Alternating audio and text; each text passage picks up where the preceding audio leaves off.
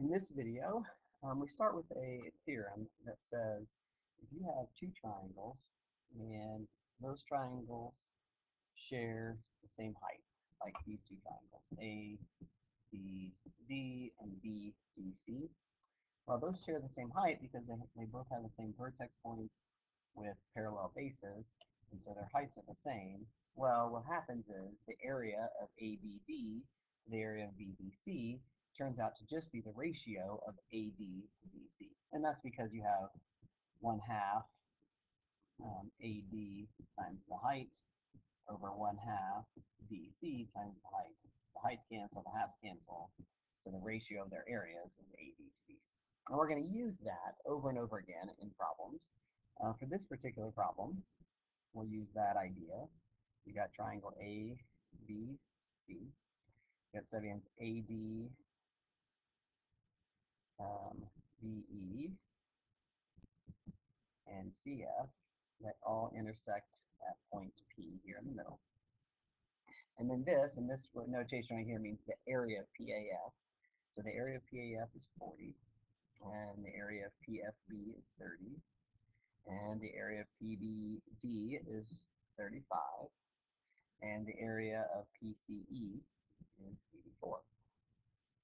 Now, what we're going to do is we're going to apply different versions of this. And the different versions are, you've got a ratio of sides, so that means ratio of areas, or you've got a ratio of areas, that means you have a ratio of sides. So we look for triangles that have the same height. So for example, triangle ABP, that triangle right there has the same height as triangle BPD. And what that means is that the ratio of their areas is 70 to 35, which is 2 to 1, and so that means that AP, the bases over PD, has a ratio of 2 to 1, a ratio of 2. So that's a valuable piece of information. So now we know that the relationship between AP and PD is 2 to 1. Then, as we go through and start to look at this problem, we look for more information in a similar fashion.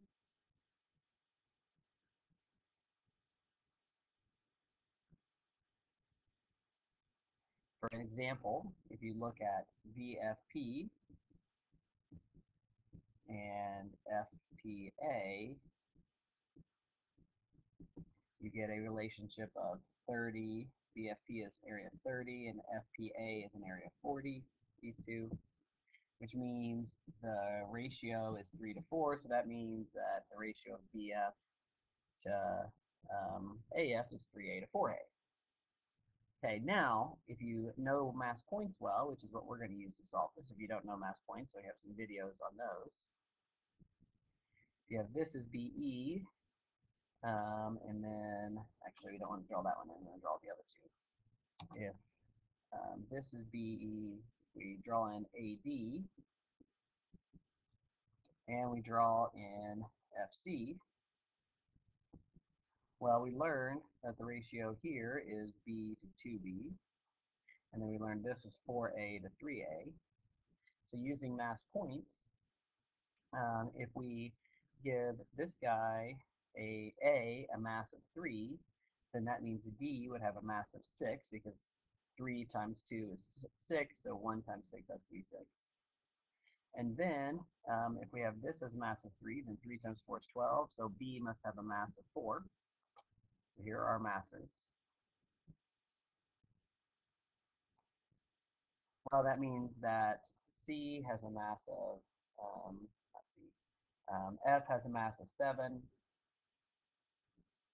and if and then down here, point C must have a mass of 2, which means the relationship from here to here is 2 to 7.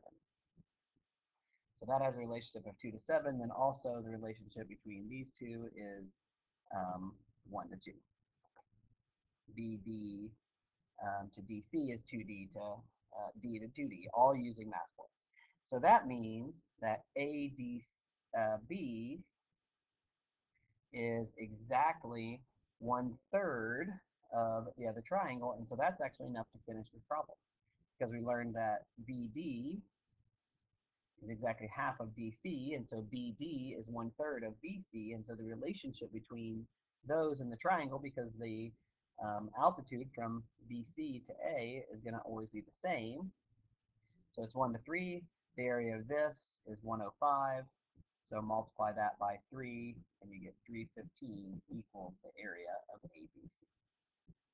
And then from this information, where we figured out that this is 2 to 7, right? We know this is 30, and if that's 30, then that's 2 times 15, and so this BPC must be, this right here, must be 7 times 15, which is 105, which means this is 70, and then we had 1 to 2 on that one, which means that's 140, which means this is 56, so you can fill in the rest of the areas using mass points, but that wasn't what this question asked for. This question just looked for the area of ABC, which using area relationships and then mass points allowed us to find the area of the whole triangle ABC, which was 315.